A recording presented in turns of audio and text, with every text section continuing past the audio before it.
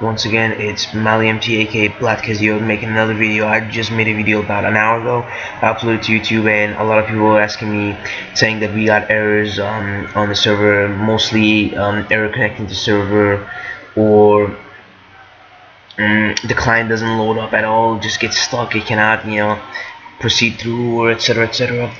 Well, there's always two ways into doing this. Alright, I mean, when the client says error connecting to server, it could mean that you have not put the cache in the right place. Once again, I'll be showing you guys where to put the cache just in case. So you go to my computer, right, start menu, my computer. Doesn't matter, guys, Windows 7, Windows 8, Windows XP, everything's the same. I'm telling you how to do it, so follow my steps properly, and I assure you that it will work 100%. So what you want to do is you want to hit the start menu. First thing, you want to hit the start menu, go to my computer, open up drive C. Once you come to my computer, open up this drive C here. See all these caches? These are all cache. You drop the cache here. You need to put the cache here. After putting the cache here, the RSPS cache, whatever cache you're using, you might want to go scroll down until you find something called users right here. Users. Okay, users. You open users, and then you go to your main username. That's my main username. So you go to your main username, and you see these are all caches again. And you also put the cache here, just in case, so you'll be safe. So that's where you put the cache. I'm not gonna make a video about this again, so please, guys, just follow it, because there's a lot of videos about cache, and it's pretty simple. So in C drive and C users. Okay, that's it. Now,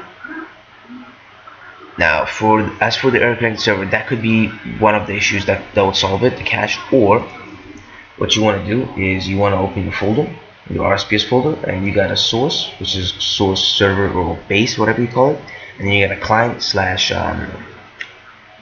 jar, or whatever you want to call it yourself, a batch file. So what you want to do is you want to open the run. First, what you want to do is actually fix the run.bat. You have to fix it. And when people say you have to like change your JDK version, blah blah blah, I don't know what, it doesn't mean that like you have to like delete the batch or make a new one. No, like simply, like if you get an error like this, hold on, let me show you right now. Let me show you. If you get an error like this, for example, the path not specified, path not specified, path not specified, path not specified, path not specified. When it says the path is not specified, it means you need to change the JDK version. What you need to do is you're going to need to locate the JDK. So what you're going to do again is go to my computer. The JDK is usually installed in C drive, depending on if your computer is a 32-bit or a 64-bit, x86 or x64. Usually it's in program files or program files 86. It's either one of these two. That's where Java goes when you install it. So let's just check out the program files, not the program files 86, just the normal program files here. Java, this is where my Java is, and you take the model number. So my Java is, you go to latest one, so my Java is 1.7.0_21. so what you want to do is you want to take that right here. So my Java is not in x86, right? It's not. So when I backspace that, and you just want to type program files, then you're going to go to Java, and then you're going to go to JDK 1.7.0, like we did, _21. That's it. Save. Close the program files. Open the run.bat and wait for it to load. Starting up, unpacking. There you go. There you go. Client's ready. Client's ready. And if you get an error like this, after putting the cache in, the right place, after changing your JDK version on the batch file, and also you need to change your JDK version here on the run.batch and in the compile.batch. In the compile.batch too, actually. Good thing I just remembered that. Tell you guys, so you guys will know this. So you gotta change it here too. And this is only the client, right? So we're in the client side, but you're gonna have to go to the server source base side and also check the run.bat. And also, I mean, I changed these already, but you need to change it again and again. Just double check to see if you changed it properly. See, I've changed mine. So and the client is not changed. What you want to do when you change the client, you just compile it. Compile takes about a couple of minutes. For depending on how slow your computer is, you could take anywhere up from 20 seconds to 1 minute. 1 minute to 1 minute, like at most. So what you want to do now is if you run the client and you get an error like this. Hold on. Error connecting server. Error connecting server. Error connecting. After you put the cache in the right place, if you still get this error, that means that either your server is not running. So guys, listen, hear me out carefully. After putting the cache in the right place, changing the JDK versions on your compile and run in both client and source folder, and it still says error connecting server, it could be two more things. That means either you're not running the server, because look, if I run the server right now, I'm gonna run the source right now. Look, hold on. Okay, let me server listening on port. Okay, this is online. Okay, now I'm gonna press login. See, it worked because I didn't before. I wasn't running the source. Now I'm running the source, so it's actually working. You see? So it's working. So what you want to do? So what we're going to do right now is I'm going to log out again. I want to show you another way.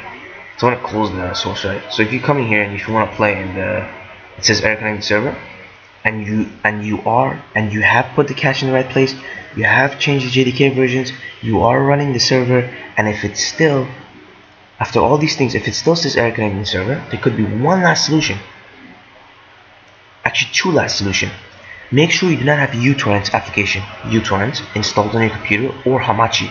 That will mess up everything. And the last option is to go to your client folder, search up client.java. You want to open up client.java. Hold on, guys. Let me make this small so I can fit it in the page so you all can see. 1 second. Sorry about that. Let me get the name there.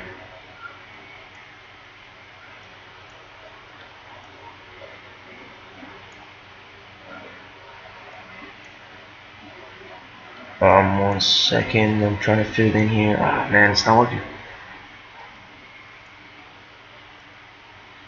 There we go. So this is the client.java. You search up in the client folder, you search up client.java, right? You just type client, client.java, and then open it with the notepad or whatever that you want. And then what you're gonna do here is type Control F.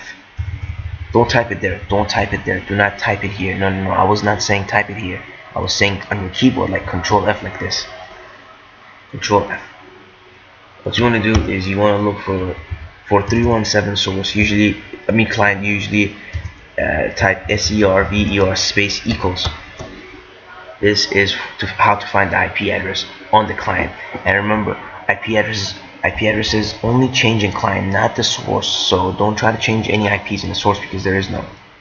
See, this is 127.0.0.1. You know what that means? 127.0.0.1 means that it is locked on a local host IP, which only you can access it without internet. But if you want others to access it, you have to put your IP here. How do you find your IP? Very simple. This is very simple, and I mean it, guys. I mean very, very simple. So please, go to HTTP. Why am I saying HTTP? Just stop. Go to canyouseeme.org. Just like this. Hold on. canyouseeme.org. This will show you your IP. That's it. Or what is my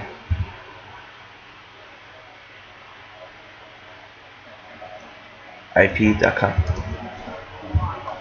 So what you're gonna do is find out your online IP, your internet IP, and you want to post it there. That's what you want to do. You're gonna have to post it here, right? So mine is 127.0.1. Yours could be 77.82. You never know. But this is what it would look like. This is what it looks like. So I'm gonna put mine back to 127.